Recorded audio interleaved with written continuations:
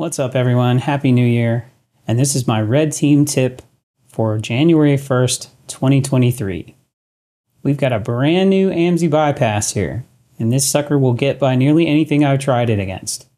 Let me start clean here. As you can see, I've got Crowdstrike Falcon sensor service is running on this system. It is not edited in any way.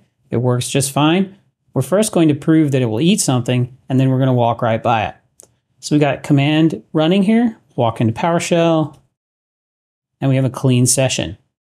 So I'm going to take something normal that I would use in an engagement, something like PowerUp, and I'm going to run it on this system. I'm going to be really brazen about it, pull it right from GitHub. And there we go.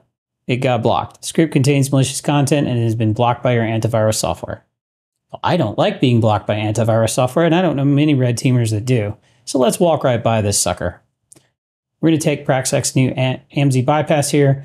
This is bypass add type PS1. He does have an obfuscated version of the same thing in the same folder. Make sure you grab this one. And let's run this. We'll run this code. And then we execute the patch and notice that was successful. And now let's just back our string up and we should have our PowerUp PS1 here. And that looks like it ran to me. So let's see, can we invoke something common? Let's do invoke all checks. And that looks like it's running to me. In a minute here, we'll have results.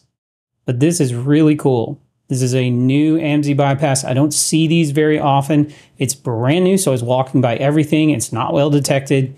If you're a red teamer, I would say start using this immediately until it's starting to be detected like some of those in AMSI.fail. AMSI.fail, of course, great, but those have been around so long now, they're starting to get detected by everything. This brand new one from Pracsec, it's not being detected by anything right now.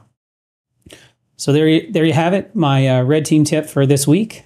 And I'm going to be posting these hopefully weekly. Anything that I find that's cool and new, I'm going to be putting out there and show you how to use it. But this one's really, really awesome.